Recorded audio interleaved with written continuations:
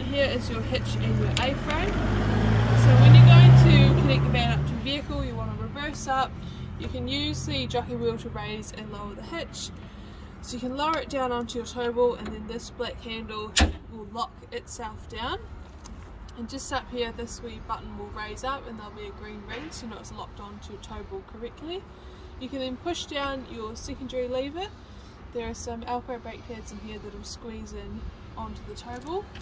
You've got a breakaway cable, so this is designed to wrap around the base of the tow ball and clip back onto itself.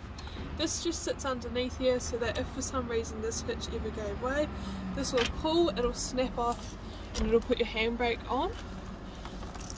You've got a standard 7-pin trailer plug here. You do also have this additional auxiliary cord. This is designed so that you can wire these two cords together and have a 12-pin trailer plug so you can run the fridge as you tow, but we'll go into that more when we get to your fridge. Your handbrake, just like a car, push down for off, pull up for on. Once you've got your hitch all hooked up, you'll need to get your jockey wheel out of the way. So you want to wind it up so that these arms slide up into these grooves on the side here. It might be a wee bit difficult to see, but there's a groove on each side. The arm will slot up into there, and that just stops the wheel from spinning around as you tow the van. You can then undo this handle here and pull the whole jockey wheel unit up so the wheel sits against your A-frame. You can then tighten that up out of the way. When you go to unhook the van from your vehicle, you'll do that in reverse. So undo that handle, drop the jockey wheel down, tighten it up, put your handbrake on, lift this lever, and then you have to lift and hold this first lever while you wind the jockey wheel up. If you don't hold this handle up, it won't release your tow ball, it'll just pull it up with your vehicle. So just in behind your A-frame here is your front locker. So there's space on the left here for two 9-kilo gas bottles.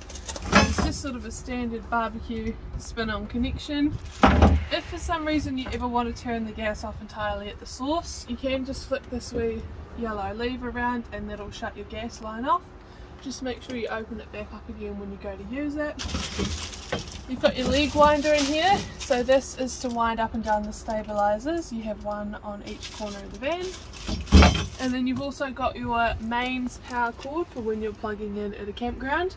Now you will notice in the corners of your front locker you've got sort of grates, so it is open to the elements. So you don't want to store anything in here that you don't want getting sort of dusty or damp. These front lockers do also have a weight limit of sort of 20 to 23 kilos, so just make sure you don't overload it as it will affect the towing of the van. So just up on the side of your van here, this is the vent for when you're running your water heater on gas. You only need to take this travel cover off when you're actively running the water heater on gas. It's a really good idea to keep this on, especially when you're travelling, but also when you're not using it. Just keeps any dust and dirt from getting in there, as well as spiders, as they create webs, and it really affects the ignition of your water heater. When you go to put this back on, just clip it through the top and then give it a wee knock at the bottom. Just next to that here is your housing unit for your freshwater barrel. So you've got your freshwater barrel here, take that cap off, fill it up. You've got your pump, so you drop that pickup right down to the bottom, and then at the van it can only go on the one way here, so you just push that in and it does slot into the cap, so you can just drop the wee cap down. So once you've got that set up, you can then go inside and turn your water pump on. Now you do have to make sure that you turn your water pump off when you go to refill this barrel, just so your pump doesn't run dry. Because these caddies don't have a gauge, it's a good idea to make sure it doesn't get sort of quarter of the way empty. And when you go to fill up your caddy, you can clip your pump just up in here just to stop it dragging on the ground. On the same side as your freshwater caddy, just behind your wheel here, this is your grey water outlet. So when you go to connect your caddy up, you want to remove the caps. You've got your grey water hose here, pop that on and pull the cam locks around. Now these are new, so they can be a little bit stiff. Squeeze those on. Pop those on. You've then got your wee pipe you can put in at the bottom as your breather. Once you've got that set up, make sure you've got the valves on your caddy open, but also the valve underneath the van here is in the open position as well. You do have a gauge on the top of your caddy, so you can keep an eye on it. When it starts to get full and you want to empty it, turn the valve underneath the van off, just stops any residual grey water in the system coming out onto the ground. Turn off these valves. Remove the pipe and your hose. You can then go and empty your grey water caddy. Underneath here you do have a bungee cord. This is so you can strap your caddy to the tyre or the chassis just to stop it blowing around in the wind, or you can pop your toilet cassette on here, strap it in and empty them both at the dump station. You do also have a little cap and spout. And this is designed so that when you go to empty the caddy, you can pop it on the bottom and it gives you a nice direct pour. So just up the top here, this is the freshwater tank for your toilet flush. Generally, depending on the model, it takes about 8 to 10 litres in here, but it is more of a visual reference, so when you see water in the trough, you know it's full. Along with the water, you do also need this pink toilet chemical. So this is designed to help lubricate the seals in your pump, and it also helps with smell as well. Underneath in the locker below, this is where your toilet cassette is. So you want to lift up this lever over this bridge and slide it out.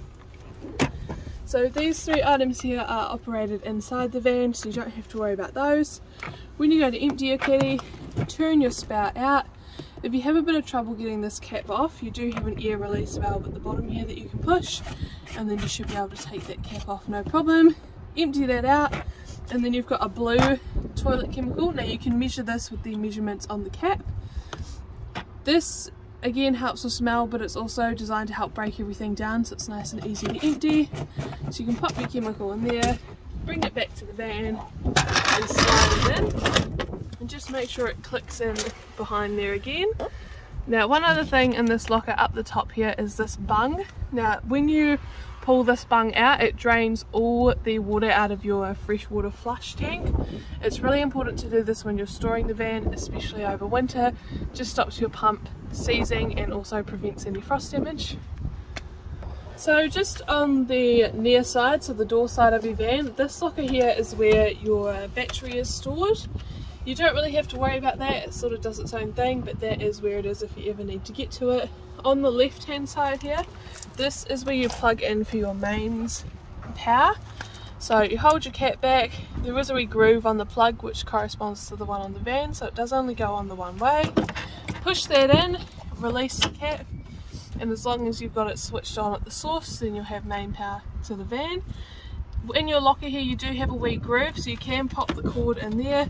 That way you can close up that lid, and that keeps the weather out and stops anyone being able to get to your battery.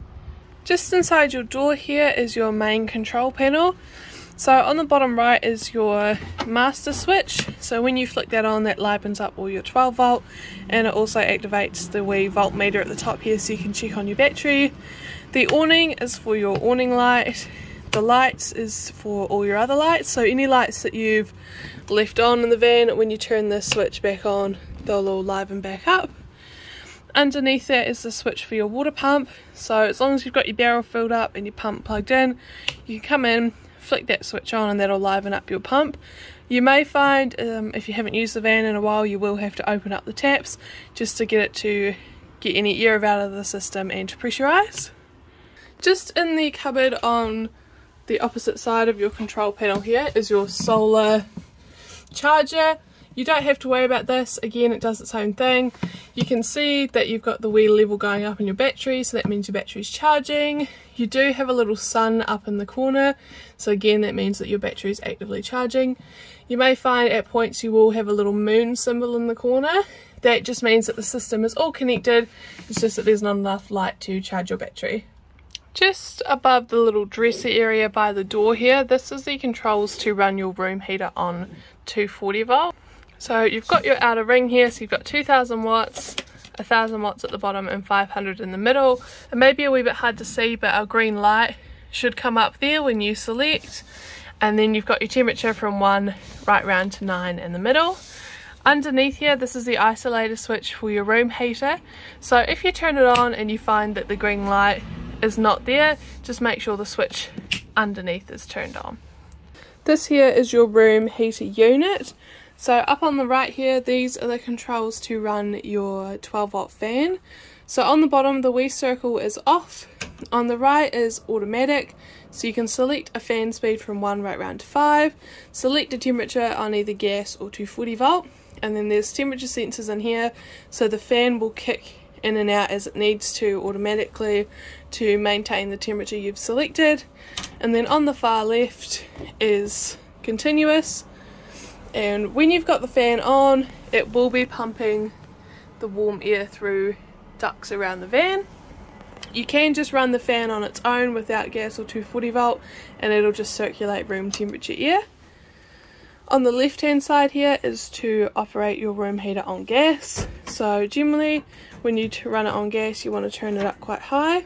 You will hear it ticking, that's your room heater trying to ignite. So once you've turned it up quite high, you want to push and hold this in. This is also your purge button as well as a temperature dial. While you're holding that in, you want to look in this wee viewfinder here. It's about this far down and about 25mm in. There's a little piece of glass that matches the shape of this. So once you've got the angle right, you can have a bit of a look. While you're holding that purge button down, you'll have a bit of a bright blue flame. Hold the purge button for a couple more seconds. Once you release it, it should kick into a nice bright orange flame, and then you know that your room heater has lit on gas. When you want to turn the gas off, you want to turn the dial to 0 and then push it ever so slightly past that and it'll click your gas off. On the front panel of your seating here are the controls for your water heater. So the one up the top here is to run your water heater on gas.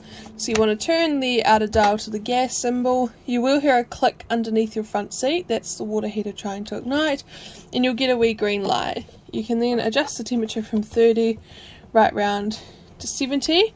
Now if you get a bit of a red light like we've got here, that means that your water heater has failed to ignite on gas. So what you need to do is turn it off, go and check your gas bottles are connected and turned on, check they have enough gas in them, but also make sure that you've removed that cover on the outside of the vent. Once you've checked those 3 things, you can then come back inside, turn that on, and you should be good to go. Underneath that is to run your water heater on 240 volts. You can just flick that on and then your water heater will start to heat up. Underneath your front seating on the right hand side here, this is your water heater unit. Now you don't need to do anything with the unit itself, it does its own thing based on the controls you've selected, but there is a little yellow switch down here. Now when you're storing the van, again especially over winter, you need to come in, flick this up, and it's also a good idea to open up all your taps as well. This drains all the water out of your hot water cylinder and your general water system. Again, it prevents frost damage and anything bursting. When you go to use the van again, just make sure you flick this switch back down. Nothing drastic will happen if you don't. It just means that when you turn your water pump on and open up a tap, it'll pump all your fresh water out the bottom of the van. On the opposite side of the van, underneath the seats here, this is where your RCD and your MCBs are, as well as your 12-volt fuses. So if you're having any trouble with 12-volt or 240-volt, just come and have a look at these. Make sure no fuses have blown and that none of these have tripped. For your elements up the top here, you want to push the glass back nice and far. You've then got 4 dials on the side, so much like a barbecue, you want to push, turn and hold at the highest flame, and while you're holding that in, you need to hit the igniter on the front of your oven, and then once it's lit you can adjust the temperature from there and turn it back to the top for off. When you finish using the hob, you do need to make sure that all the elements and all these grill pieces are cool to the touch, because it has been known in the past when you do put the glass down when it's still hot it will shatter. With your oven here, for your grill, the controller's up on the left, so again push, turn and hold, hit your igniter, and your grill will ignite along this tube down the middle. For your oven, exactly the same, push, turn and hold, hit the igniter and adjust your temperature, and your oven will ignite along that little silver rail down the back. Up the top here are the controls for your fridge. So this little dial on the right is your temperature dial. On the left here we've got your mode selector, so you've got mains power. As long as you've got mains power plugged in, your fridge will start to cool down. You've got battery. Now the battery option, you do need a 12-pin trailer plug. You can have an auto electrician do that for you, as they also need to rewire your vehicle to match. What this is designed to do is you can cool the fridge down on either gas or 240 volt the night before. Then once you hook up the van, you can switch it to battery and it'll maintain the temperature that the fridge is currently at. It will not cool the fridge down from warm. Your fridge already has to be cold and it'll maintain the temperature that it's at. So that is an option that you can get done. And at the bottom here is gas. So when you're running the fridge on gas, you want to select gas, come over to the right hand side here. Now this temperature dial is also your purge button, so you want to push and hold that in. You then want to also push and hold your igniter in. You will start to hear the fridge click. While you're holding those two in, you need to keep an eye on this little piece here. So as this little orange line moves, it'll start to move into the green. Once it's in the green and it's held relatively steady, you can then release the igniter and the purge button. If it stays in the green, your fridge is lit and it's all good to go. If it starts to drop back down again, just hold that purge button and your igniter just for a wee bit longer until it settles. So this here is the inside of your toilet. So the bowl does swivel, so you can pop it out of the way when you're using the shower and the vanity and adjust it to fit your legs in. Up the top here is your flush, so you lift that up, push it back down and it'll flush into your toilet. You do have a little light indicator here that comes up when your toilet cassette is getting full. So once you've used the toilet, flushed everything, you can then open it up at the bottom. So pull that lever around, so you can open that up, flush everything away, and then once you finish using the toilet, it's really important that you shut the toilet. So just push the handle so that it's facing towards the wall. There is a seal in there, so that seals up so it prevents any smell, but also the toilet cassette will not release from the locker unless the toilet is closed on the inside. So if you go to empty your toilet cassette and find it resisting, just hop back in the van and double check that the toilet is closed.